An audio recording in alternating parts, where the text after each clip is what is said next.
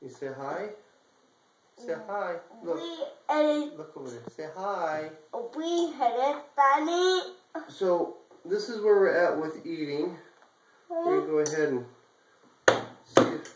Here, we'll go ahead and see how he does with the spoon first. Because remember last time he was able to like scoop? That just doesn't work anymore. So what we're going to do is we're going to put the food on the spoon for him and see if he can take the spoon and put it in our mouth. He's not going to. He's going to push it back. So what I'm going to do is, this hand we're going to put down because we don't want it on the table because it'll smack the spoon and all of that. But we still want to see if he wants to try and help feed himself. He's going to push it away. I'm going to see if he's going to put it in his mouth. He's kind of jerking back and forth. So now what we're going to have to do is just see if we can get it in his mouth. Can you open wide? Open wide. Open. There we go. And you see I did the 1-year-old trick there. I tapped on the bottom of his lip to get him to open his mouth. So he opened up his mouth there.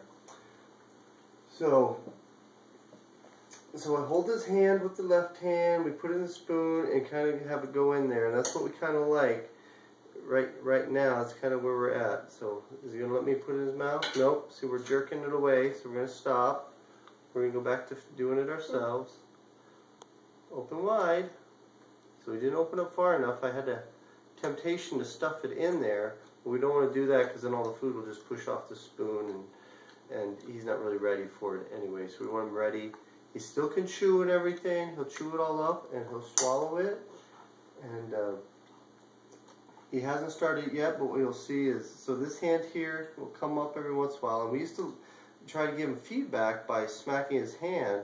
Well, then we discovered he didn't know the difference between smacking your hand and smacking your face. So a lot of the caregivers were getting a good blindside smack while they're trying to feed him, and we decided that's just not good. So if he's putting his hand up, the feedback I give him is I just push his hand down. It's not really a slap to the back of the hand. I just push that back down there.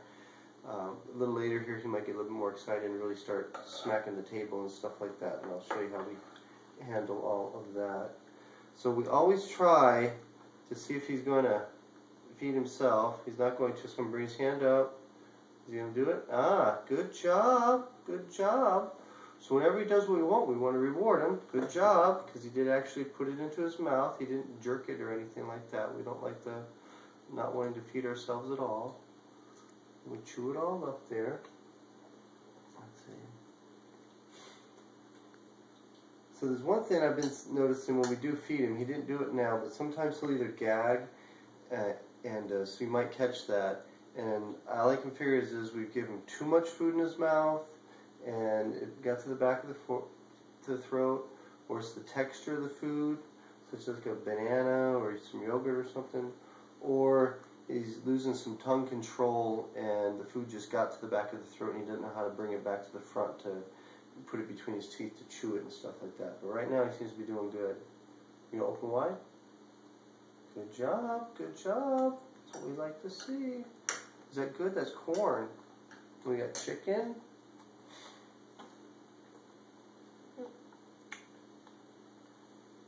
So we want to wait till he's got his mouth fully open. We don't want to stuff it in there.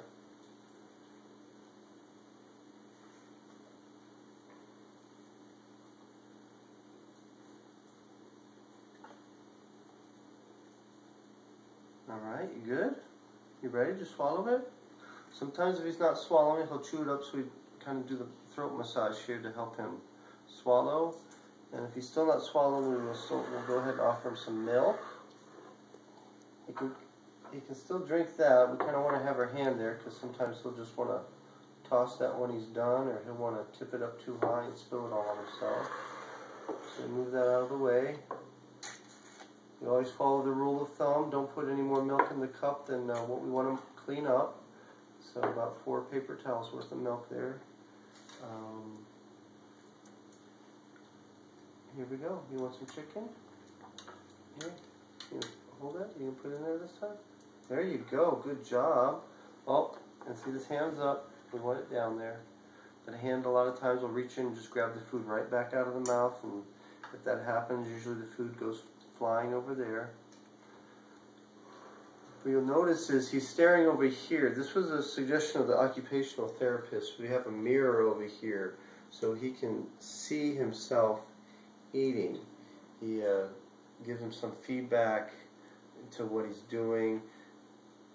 Not sure if it works or not, but sometimes he gets more distracted with that than seeing what he's doing. But sometimes when it's not there, then he's just staring off in the distance or staring at you and not focusing on eating anyway. So, here you go. You put your hand up here. You gonna do it? Here we go. You gonna do it this time? Oh, we're back to jerking around here.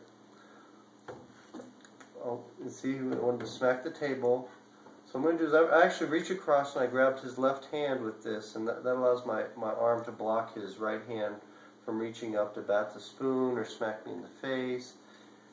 And so again, I kind of push that down, we go back to it. If he's really active, he's not going to want to eat it anyway or not be ready for it.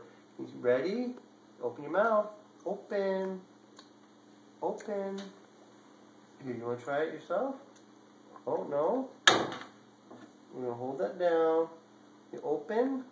Open. There we go. Good job. Good job. What I try to do is then let go of him. Don't touch his feet or anything. Because with him, sometimes that's a little bit too stimulating for him. And then that's just getting him really excited and everything. So he's actually doing really well right now for us. He's been really calm this afternoon since getting home.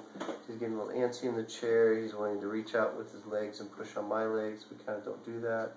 So this is where he's trying to reach up to smack, or sometimes he'll just hold his hand and everything. And so I just kind of push it back down there. Okay, got it all chewed up?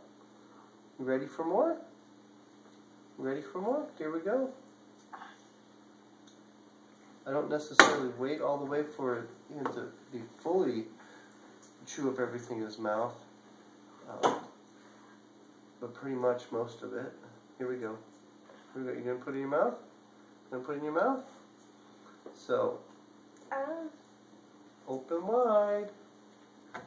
See, and he's ready to bat the spoon. We're smacking at the table now. There we go. Good job.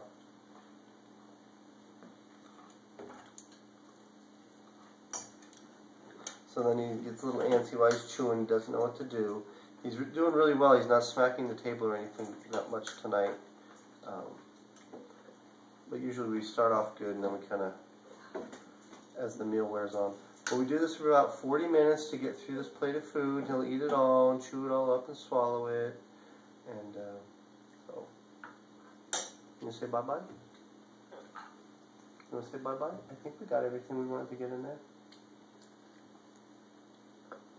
Say bye-bye. Say bye-bye. Thanks for dinner.